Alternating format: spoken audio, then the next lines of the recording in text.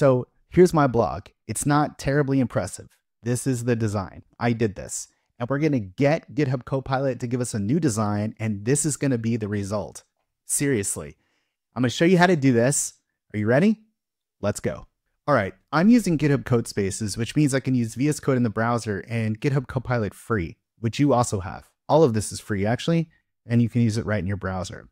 I have a Jekyll site here, and what we want to do is we want to use GitHub Copilot edits to build a mock-up of our site first, so that we don't actually do anything to the actual code that matters. So let's create a new file, and I'm just going to call it mockup.html. And then here's the prompt that I want to send in. I'm going to ask for a modern design for a personal profile website with these different pages on it. And I'm going to ask it to put all of the code in a single HTML file because I don't want it to split things out and create multiple files in my project here. I'm also going to use Claude as my model because I found that Claude is just much better at design than the other models. And all right, so the initial design is back. You can see that it's written the code here in our mockup.html file. Now we want to preview it, and I'm going to use this live preview extension to do that. And we can do that right in Visual Studio Code. All right, okay. I mean, not quite what we wanted, but a jumping off point nonetheless. So let's give it some more information. So what I want to do here is give it a little bit more inspiration. So to do that, I'm going to head out to color.adobe.com and find a nice color palette. Look at all these. So let's pick, that'll work. And then, ooh, look at this nice like 80s modern, here we go. Just copy the CSS here. And then back in VS Code, I'm going to give it a prompt here. And I'm just going to tell it to use the color palette, and I'm going to paste in the CSS that we just copied. Oh, whoa, that's a lot of, okay. It's a lot, but I'm going to leave it because look at the class names here. I think the model can use these class names for the design, right? Like the neon and the vintage and all of this stuff. So let's just go ahead and leave this and send it to the model and see what happens. And I'm speeding the response up again. And here comes our styles. All right, let's go ahead and jump to the end, refresh and see what we got. Okay, that's remarkably good. That's remarkably good based on the palette that we just gave it here. And it inferred a lot of these styles from the class names, which is interesting. So let's go back and refine it and be a little bit more specific about the layout, including how wide we want the thing to be. And we'll let Claude deal with that. Speed it up again so you don't have to watch it think. And all right, here comes our changes. While that happens, I'm going to grab my own profile image from Twitter here. Great image, I know.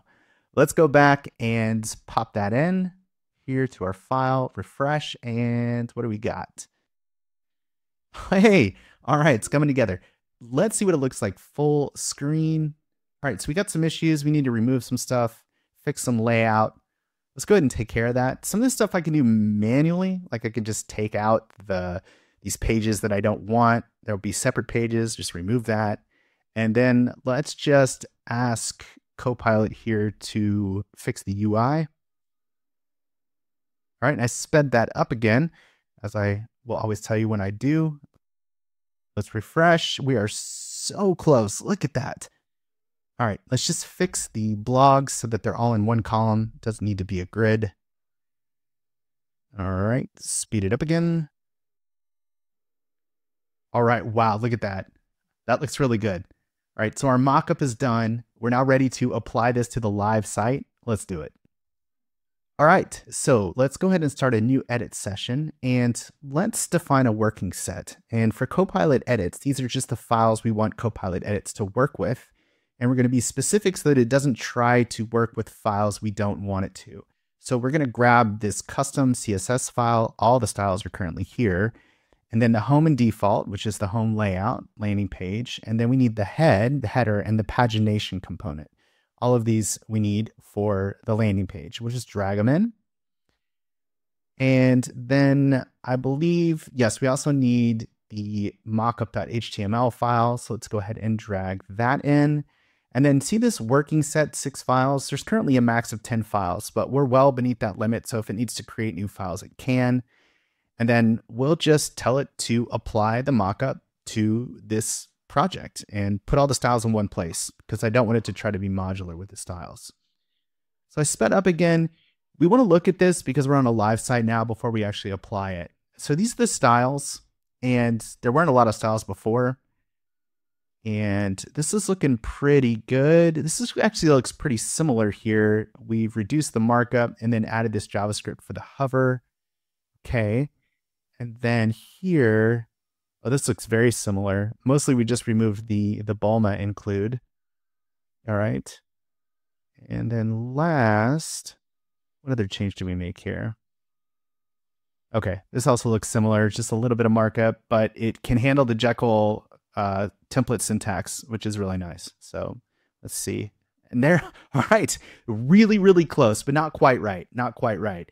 My guess is if I click here, the posted, yeah, this doesn't look good. We can fix this. We're focused on the landing page though. I think this text is probably here, but it's the same color as the background. Yeah. So let's go fix some of these final styling issues here on the landing page by just having it update the color of the anchors so that we can read them. And then refresh, and boom. Look at that. Incredible. That is incredible. All of the stuff that I just showed you is free. Copilot is free. Visual Studio Code is free. GitHub Codespaces is free. All you need is a browser. Go check this out. See what you can design with GitHub Copilot and Claude. I think you'll be blown away. I mean, this is probably my favorite part of GitHub Copilot currently. Enjoy. Thanks for watching. See ya.